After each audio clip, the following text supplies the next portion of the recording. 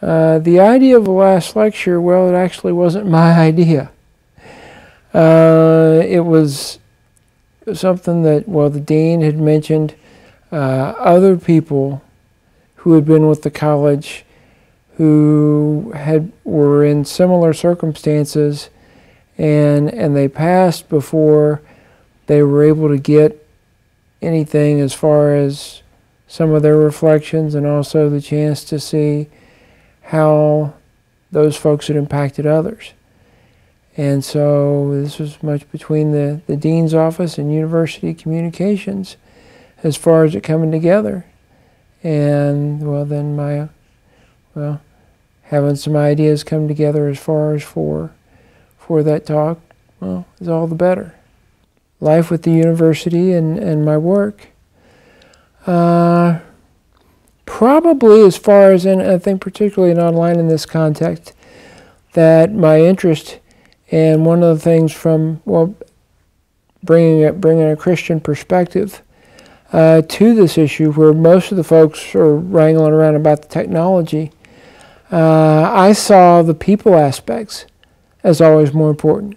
As what were people doing with the technologies, what were their attitudes towards them, and what were the things that made them see the experience more or less favorable.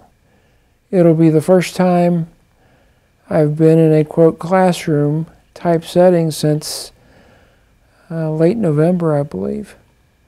Yeah, this year my teaching load has been entirely online except for a segment in the Executive MBA program. Well, it's going to be a relatively brief talk, so there's not much to get wrought about that way. I just hope that folks will come away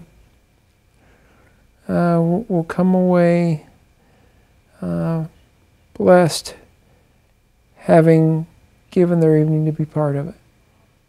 Those of you who came expecting to see one-arm push-ups, I'm sorry to tell you, you will be greatly disappointed, unless somebody in the audience was prepared to do them. Reflective, just on how I've had him 15 years ago, and then watching him both as a dad and as a college professor here as well, and then sad knowing that the day is going to come where he won't be around, he won't be able to be in the stands, he won't be able to teach and do the things that he's loved to do. I don't have a whole lot of outside interests or hobbies. Yeah, I tend to loathe the question, what do you do for fun? And that usually gets a response of, well, if I had an interesting answer to that, I wouldn't have been doing the kinds of things that made you compelled to want to talk to me in the first place.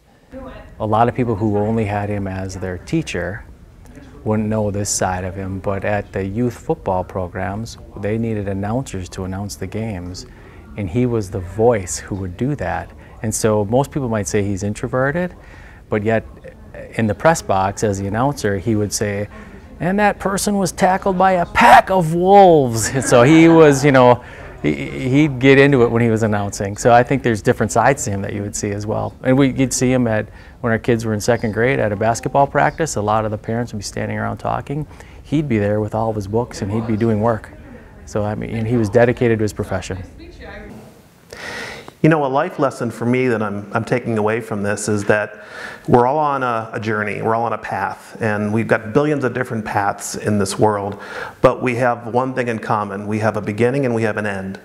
And when I think about what Ben's doing with his last lecture, you know, he's really going out in a way that he wants to go out. He's going out with dignity, he's going out with pride, he's going out being able to say goodbye to old friends and kind of move on to wherever he's moving on to in a way that he wants to. And for most people, that's not something we get a chance to do.